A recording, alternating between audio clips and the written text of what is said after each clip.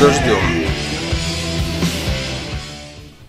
Эта песня потерпела серьезные изменения. Парочка моих песен, первой инкарнации Whitesnake, не вызывали ничего, кроме смеха, что мне самому понять сложно. Критики говорили, что это больше похоже на Black Sabbath, чем на Whitesnake, что лично для меня являлось не лишним доказательством периода становления. То, что я переживал всем сердцем, на серьезном уровне, определяясь с направлением развития Whitesnake. Я не могу никого насильственно или по доброй воле принуждать разделять мое творческое видение. И для меня это очень важно. Когда готовили новые песни, к группе согласился присоединиться Нил. Джон был явно в ударе. Прекрасный, невероятно одаренный музыкант. Кози был настоящим мотором, двигателем нашей группы. Мы все стали свидетелями поразительного перехода от Whitesnake первого разлива к той версии, которую я для себя определил, задумал. Потрясающая, яркая группа. Честно говоря, все песни альбома 87 были саранжированы с учетом игры Кози. Очень печально, и мне его реально не хватает. Очень жаль, что тогда он отказался от моего предложения играть в группе, посчитав, что просто не вписывается в наш состав. Жаль. А вот если бы согласился, заработал бы миллионы долларов. Опять же, прискорбно. Но пришел Эшли и прекрасно справился.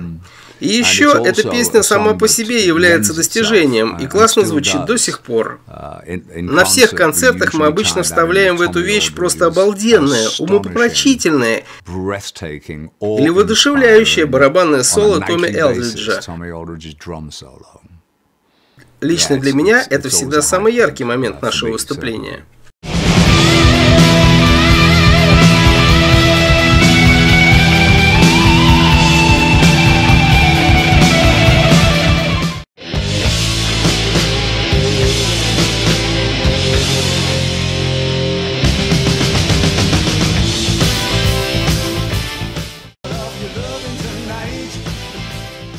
Это совершенно особенная песня, причем с самого начала.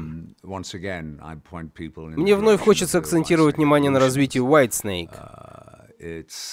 Очень медленное вступление, переходящее в скоростное развитие. Помню, что тогда я попросил басиста неподражаемого Милу Мюррея, потому что я совершенно никчемный программист. Так вот, попросил его подобрать для меня 2 кассеты с мелодиями в разном темпе. Баллада, что-то в быстром темпе, в стиле шаффл и так далее. Надо сказать, что он прекрасно справился с поставленной задачей. Поэтому на диске, демонстрирующем развитие нашей группы, слышно, как мы с Джоном играем. А для того, чтобы мы не сбились с темпа, звучит очень необычная фоновая музыка-подкладка. Это заслуга Нила Мюррея. Именно он придумал этот фоновый барабанный ритм. «Отдай мне всю свою любовь» — еще одна мгновенно ставшая популярной песня Whitesnake. Причем в каком бы уголке мира мы ее не исполняли. Ну и, как всегда, тема моей песенной лирики — это тема любви. В какой бы манере ни исполнялись эти песни, Тарзан с гордостью бьющий себя в грудь или что-то интимное, напетое с придыханием — все это песня о любви. Общая тема повествования одна — все о любви.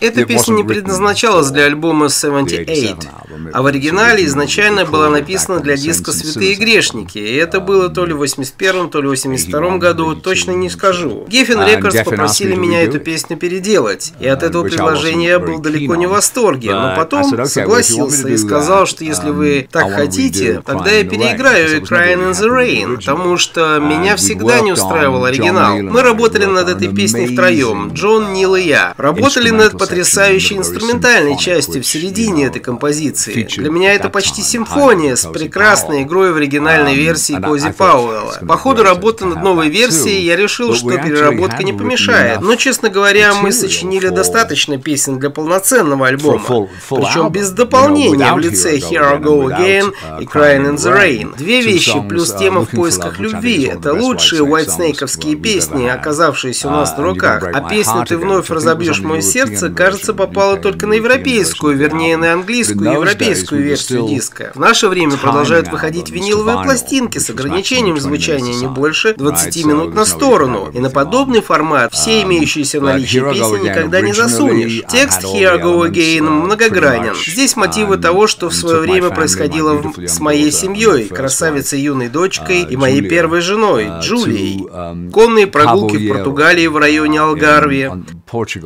Там у нас была своя вилла. Вообще все было неплохо.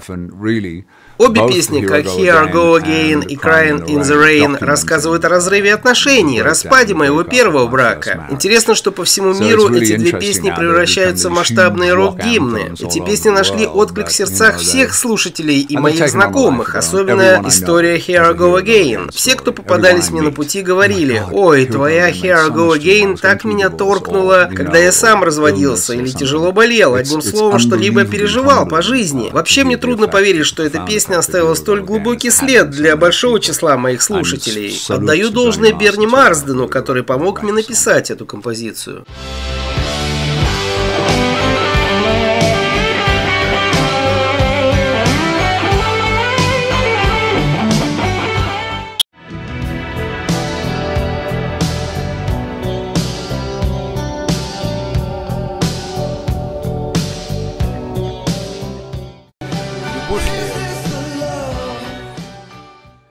Извеслав. Изначально у этой песни был другой текст, который мне очень нравился. В свое время в Лондоне я работал в тесном сотрудничестве с лейблом EMI. Они узнали, что я собираюсь провести отпуск в необычном для меня месте, отправиться в какие-то экзотические дебри, прихватив с собой кассеты, набор идей, из которых потом я компоновал бы новые песни. В этот раз я должен был поехать в Левиоль на юге Франции. Там я арендовал виллу у своего друга, примерно в 65 километрах от Сан-Тропе, красивый городок на берегу моря. И мы провели там просто потрясающее время. После того, как наладили отношения с соседями, разделили трапезу и вкусили вино. И помогли этим соседям перетащить по пляжу очень тяжелый кулер для напитков, ну прямо как древние египтяне, перекатывающие предметы на подручных средствах, прибитых к берегу. И после этого внезапно нас приняли за своих. У меня появилась мысль о том, что эту песню должна исполнить Тина Тернер. Потрясающая, выдающаяся Тина Тернер. И я до сих пор хотел бы услышать, как она поет мою песню. Я играл эту мелодию на пианино. Джон мог задержаться у меня в гостях почти на всю ночь. Причем я к тому времени уже спал. Он мог встать ни свет ни заря в 4 часа утра и тут же отправиться на кухню заваривать себе кофе. В этот момент я наигрывал эту мелодию, и он поинтересовался, что я играю. Я ответил, что эта песня не для нас, а для Тины Тернер. Короче, он сел рядом со мной, задрал свои ноги, включил маленькую колонку «Rockman» и начал играть самые красивые проигрыши, дополняющие мою мелодию. Очень в тему, ну прямо то, что надо. И в этот момент песня родилась в своей законченной форме, красивейшим образом. Тогда у меня и в мыслях не было, что Whitesnake запишет эту песню, как полноценную балладу.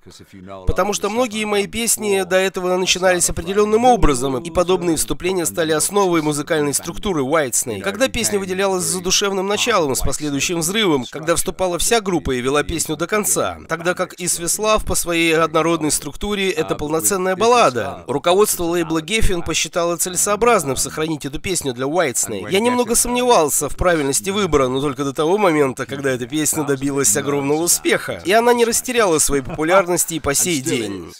Это песня, под которую только и остается, что балдеть.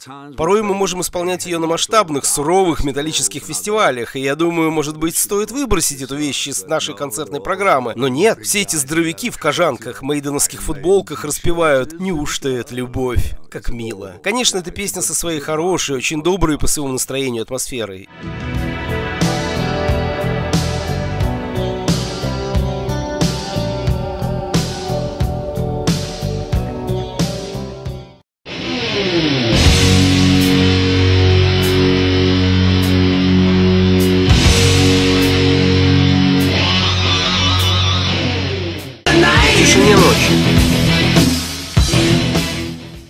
Песня «В тишине ночи» со всеми отсылками к творчеству Зеппелин.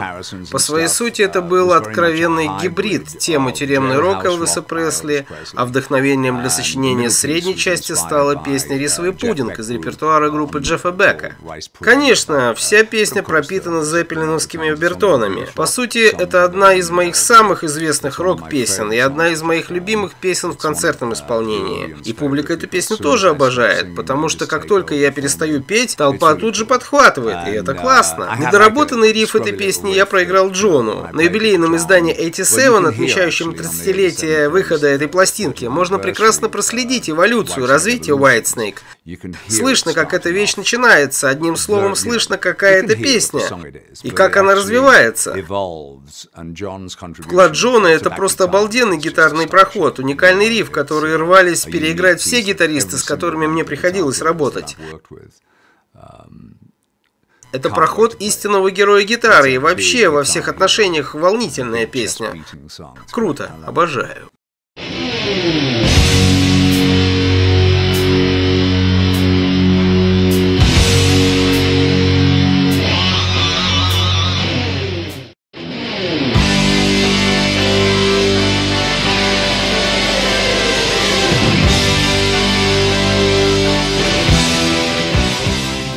Да, любовь сводит вас с ума, как слушатели скоро откроют для себя, исследуя развитие Whitesnake.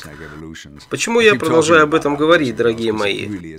Да потому что это потрясающий экскурс.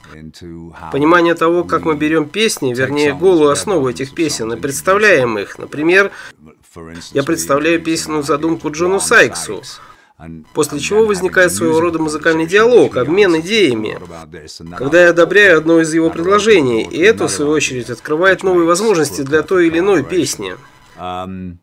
Тем самым формируется просто идеальное творческое сотрудничество. Основа для этой песни появилась у меня как рабочее название «Любовь сводит вас с ума», с одним из лучших соло. Гитарное соло Джона и гитарная работа на альбоме 87 имеет огромное значение, как оказывает влияние на множество моих знакомых.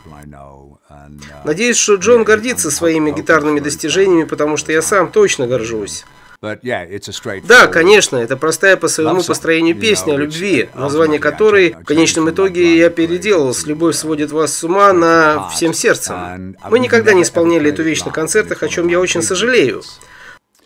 По ходу турне в 2017 мы исполняли весь альбом 87, с первой до последней песни.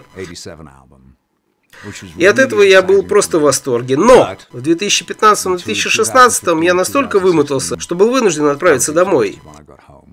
И в итоге мы решили записать новую пластинку, студийный альбом. И одновременно заняться несколькими другими проектами.